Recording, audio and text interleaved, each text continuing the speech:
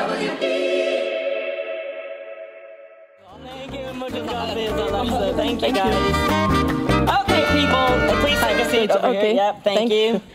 How is everybody doing day 2 AWE? Yes! Nobody's like so dreadfully hungover you can't just go, ah.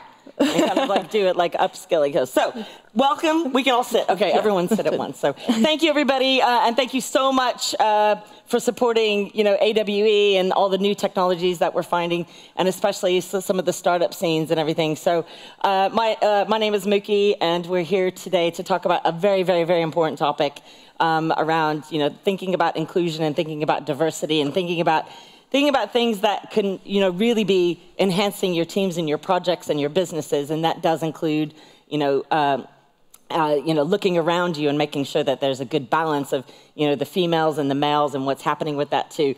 But, from a corporate level to a startup level, and where we are making change. So this session is to really, get you thinking, get you inspired, hopefully. There are microphones on either side, so we want you to be thinking of some questions. We're going to save till the very, very end.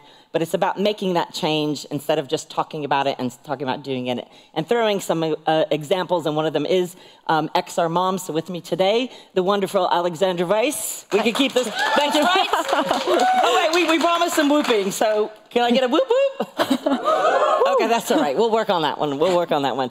Alex, welcome to AWE. Can you tell us a bit about what you do at Vodafone and what you've been up to?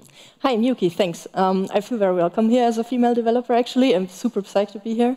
I've joined Vodafone quite recently, actually. It was just last year in December. And my daily life is really just a developer, so it's super exciting from a lot of standpoints. And yeah, all of the demos here just get me really, tingly. It's really great. Exactly. So this is your first AWE as well. So yes. Excellent. So we're going to get stuck in to the XR Moms initiative. But we've been having such great conversations with everyone over the last, couple days, and especially, all year. And we've seen some of these changes being made. But we know that there's still a long way to go, especially around, inclusion of those balanced teams around new parents. This includes fathers. Where do those boundaries lie with parental leave or finding upskilling and new skills and things like that too. And we're going to take a deeper dive into that, but kind of focusing on the parents of mothers. And so just a caveat: neither of us have children. I have a dog and a husband. That kind of counts, right? Yeah, it does count. Yeah, dogs are right. So we're giving hopefully some positive influence on being good allies and thinking about how you can be a good ally to your peers in the industry, whether they're in the work or not in the work too.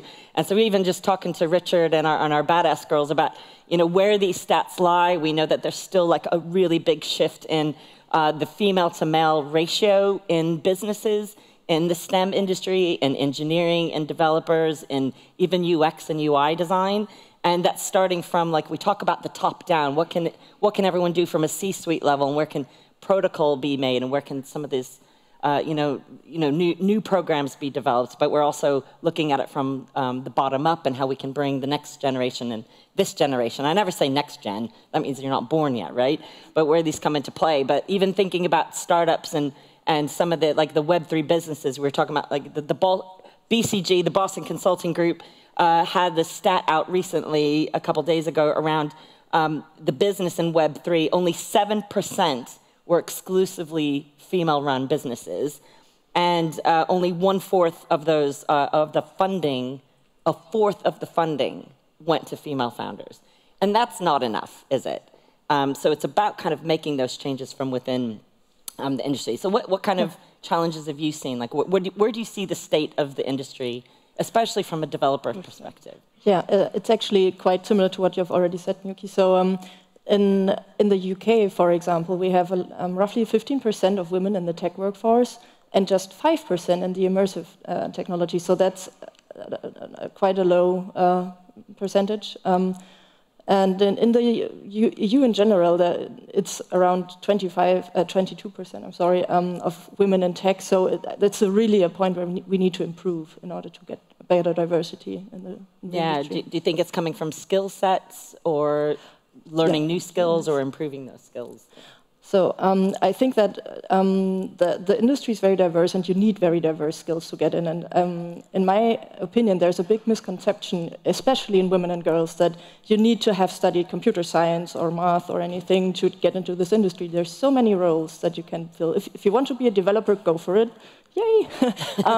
Yay, developers! But also, there's so many other important roles, and we need people to fill these roles, and especially women to fill these roles. Right, and you know, coming from also like a STEM background like yourself, you know, where are you seeing things working well as far as like, you know, upskilling in the STEM industries? Yeah, so I was actually surprised to read that within the STEM industry and the tech industry, there's already a lot of career changer women working already. Women with a non-STEM background are working in the STEM or tech industry. Mm-hmm. So that's actually working quite well already, but we need more of that, obviously. Yeah, but you know, we've seen some of these initiatives being done, and again, you know, hats off to AWE as well for, you know, finding the balances and so many female speakers and diverse backgrounds, not only just female, you know, but it's like a great diverse background. And you know, thinking about what can be done in improving the situation, like where else are you seeing change? And even from, you know, like where Vodafone's a big corporation, yeah, you know, there are other initiatives happening inside the company, bigger companies. Yes, of course. So there's always initiatives addressing kids and especially girls to get more excited in tech in general, of course, which is great. And I think that that's like a foundation level. We have to get teens excited about what kind of careers there could be for them and what are their passions. And the next step for me would be to find young women and their education at maybe a university level or something, because XR study material is just showing up. So when I studied, there was no way to study XR as a material. Mm-hmm. You know, there was computer science, but not XR specific stuff.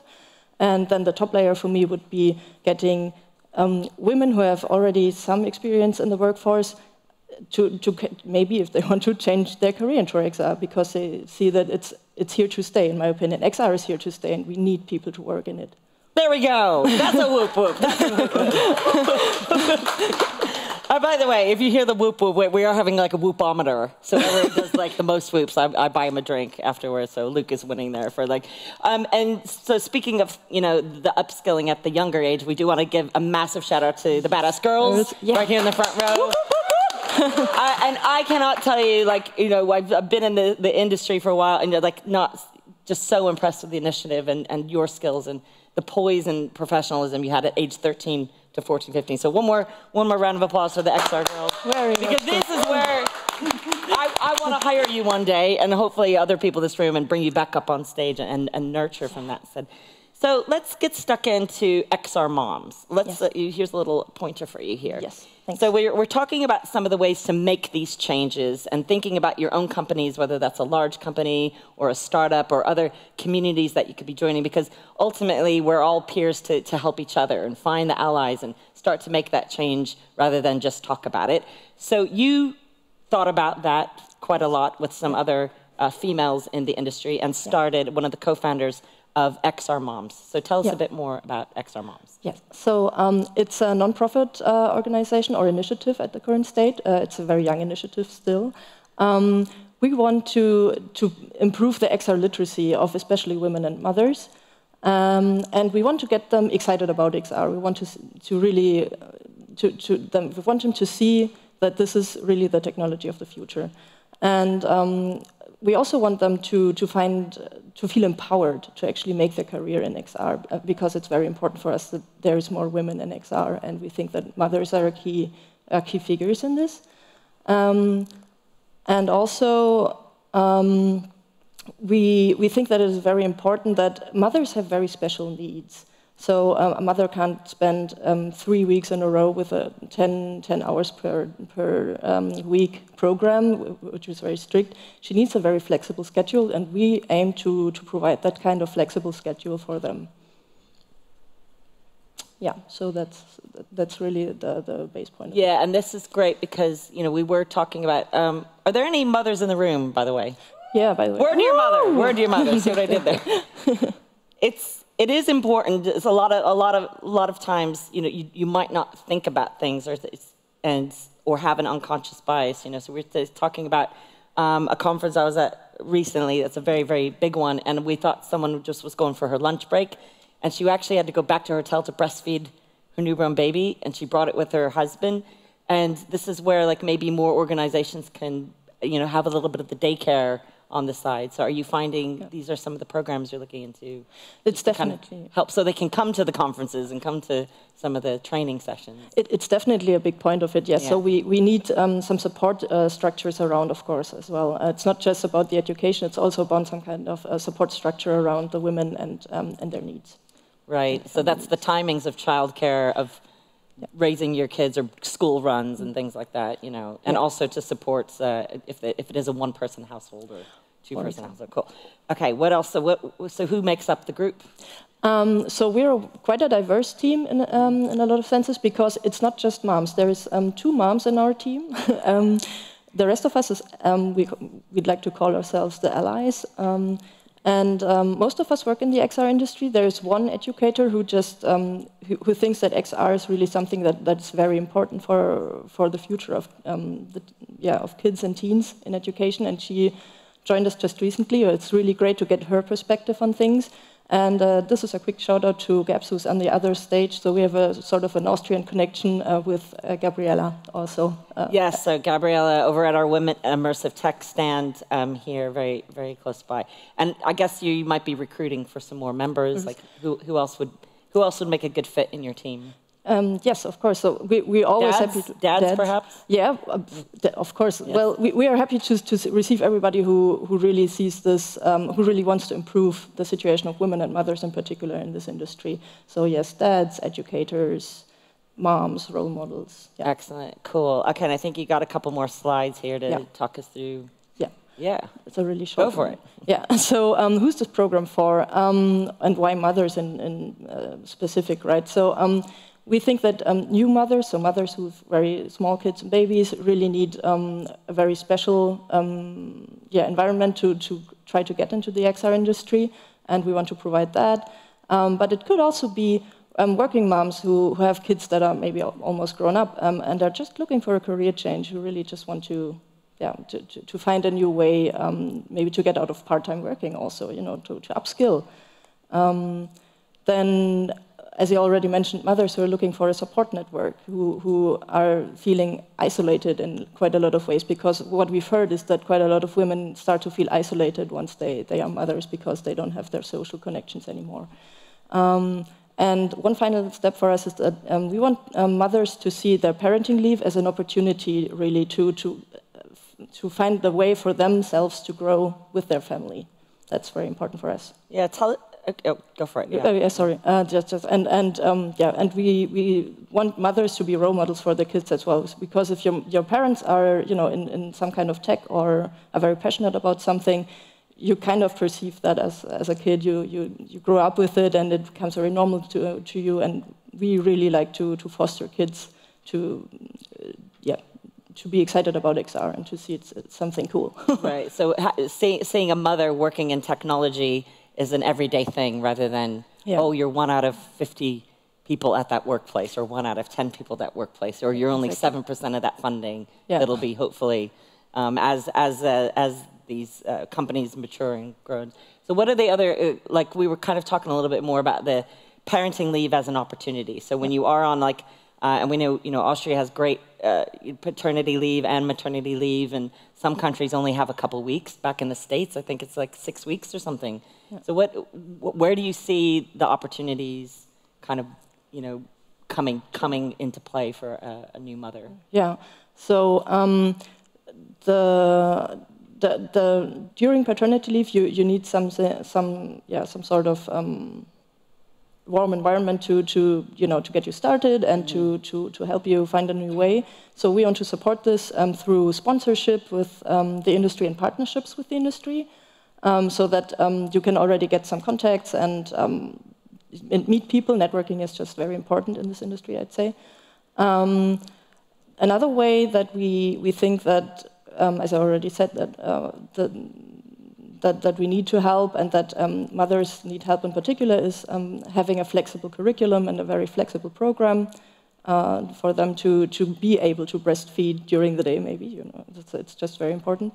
And as we already said, support is very, very important, and having support structures around women who have kids, and maybe small kids or larger kids. The age doesn't really count. Small kids and large kids. Sorry, older kids. Sorry. You're good.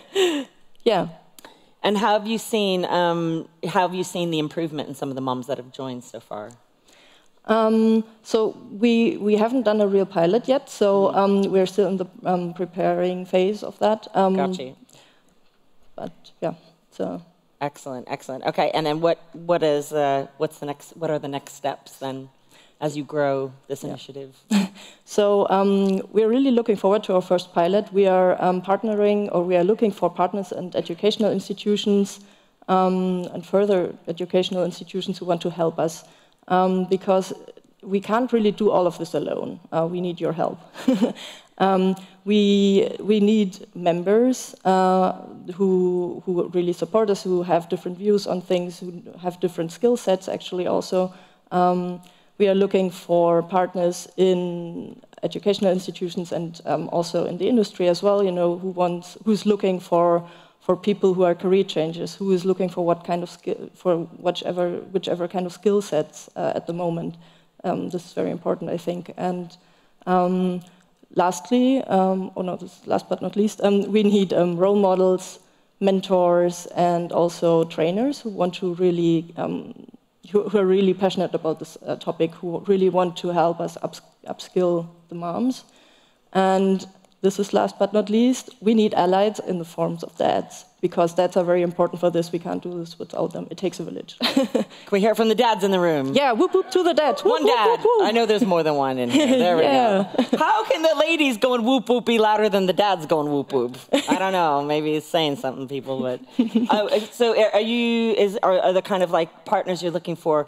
Are they ranging from larger corporate companies to perhaps some other new initiatives? Because I know you're building strong allies in Germany and in Austria and the DACH region, especially around like XR Vienna, and women in immersive tech are here to kind of like support each other. What are you looking for specifically? Yes, any kind of network helps, of course. But so really. Having like the women in immersive tech, for example, would be a very good partnership for us, because they really represent what we want to do. We want more diversity, we want more women, and that's really that would be a really great partnership, actually. Yeah. Excellent. So I think that's a little bit tying into how we, as an immersive tech XR industry, can support each other and find peers within, leaning into each other, or when maybe if you even see, calling out kind of unconscious bias. I was talking to some other colleagues last night, and they gave a great example of they had 150 applicants for a very senior role, and the woman that they wanted to hire the woman, and then they went to hire her, and then she revealed she was pregnant, and they gave her the job anyway because that was about her skill set, and then she had her baby, and she's still working there. So it's a little bit about changing the way we think, changing the way we approach a situation. And then even just like asking for, where can I help you? Where can I support you to? So we do have 2 microphones on the side of the stage. If anybody has a question, or you don't even have to ask a question, like you want to get up and say anything. Do you want to jump on the mic there, Richard? Can you hear me? Yeah, just get on the mic. That's what it's for. It's an open forum. And by the way, can I give you another shout out? Big up who's looking after the badass girls here. Badass girls. Thank you. We love what you're doing. Thank you for the presentation. I'm wondering about Vodafone. Have you been able to approach your team on the inside and get some information about how would Vodafone kind of think about working with moms in a different way? Yeah, so there is a woman network in Vodafone. I haven't reached out yet because I've just started recently, I'm still getting to know the structures. But yes, this is definitely a group of allies that we should and would want to address, because next to this women group, Vodafone also has initiatives to get kids excited about tech in general. So this would actually be, I think that these could be very strong allies, yes. Perhaps a partnership with badass girls and so on. Yeah. Excellent. So, hello. Hi. Sorry. Go for it. If you're comfortable saying your name and where you're from, that's cool. If not, no biggie. Sure. I'm Rachel. I live in London. And I work for Aviva. I have a question for you. Something I faced in recent years in a job application process was that I felt that they were specifically hiring for a woman. And I was wondering how you feel about that, because I had very mixed feelings about being hired specifically for being a woman because they wanted gender equality in their team. Whilst I appreciate the job offer, I had mixed feelings, and I was wondering what do you think about that? That's a tough one, actually, I'd say, because even if people don't openly mention it, a lot of people think it, quite honestly. And I know that it can be very hard on you because you start to question yourself. By the way, don't question yourself and your talent. Do not ever. But it can feel that way. But on the same time, at the same time, maybe try to see it more as they really want that change to happen, and they try to do right. Sometimes they don't always find the best way to do it, but they try to. So I'd say if you like the job, take it. It's also, I'm going to just chip in on that one, and also someone who's on stage a lot, and one of the reasons why Women in Immersive Tech was formed, because we were looking around, why are we the only female speaker? Why are we the only female board member? Why are we the only female? There is a certain aspect of people wanting to hit a quota, but you do want to be hired to be appreciated and be hired for your skills, and that's super important too. And I'm going to just can't stress enough to go with your gut. Listen to your instinct. Maybe chat to some other people there that work at the company and see what the company culture is like, what that vibe is like. If it does feel like you can be part of that change, that's an important thing to be thinking about too. And if it does feel like, you're going to smell a rat a mile away, aren't you? You're going to kind of, your spidey sense might go off like, I'm not so sure about this. And then in which case, continue to look for other work, but maybe keep your eyes on that company. See if they are kind of at a tipping point on their ratio of male to female or ethnic minorities and where they are in the industry too. So thank you so much for that question. I love your outfit, by the way, too. Super cute. And, oh, great. And how is it going? How's the job going? Okay. Yeah.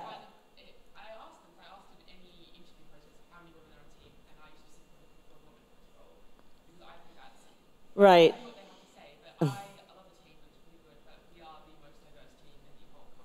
Got you. So congratulations, you could have been the start of that change in the company. Yeah. Yeah. They probably could have worded it a bit differently. May I ask where the company's from? In the UK, got you. Okay. So it just could have been a language issue, because to get up and say, oh, we're looking for a woman, we're like, all right. Got you. Yeah. Cool. Well, let's keep in touch, because it'd be good to kind of hear and use good examples of companies that are saying, listen, we are specifically looking for a female in this role, and here's what happened too. So, cool. One more question. We got time for one more. Hello. Hi, my name is Katarina, and I'm a PhD student.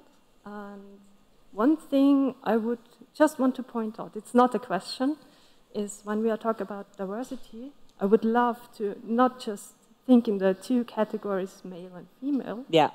But open it up, because there are so much more genders out there. Absolutely. I do know we need to start somewhere, and it's really important. And the field where I'm working is also, I'm coming from informatics, software engineering, and we have the same issue.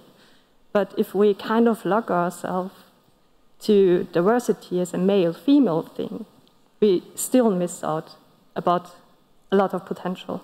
Yeah, you're 1,000,000% correct. And, the topic of this talk does cover, ethnic minorities. It is an all welcome here discussion. So thank you for bringing that up. And it is, we don't care your sexual preference, your background, or your color, where you're coming from. It is important to be thinking about that, especially when you are building your teams, especially if you're a startup, but also corporate companies. And so on this occasion, we wanted to deep dive into the mother issue. But you will find a lot more talks and papers and research, and especially on stage, covering the topics that do, even IBC, it's a big broadcasting convention, had their first ever LGBTQ panel. It's been going, the largest media production technology show, been going 58 years. It was their first LGBTQ panel. And initiatives like XR Moms and Women in Immersive Tech and Badass Girls and beyond that, you know, are opening up the doors to kind of keep those discussions going. So we have run out of time, but you can find, we have run out of time, and obviously scan the QR codes.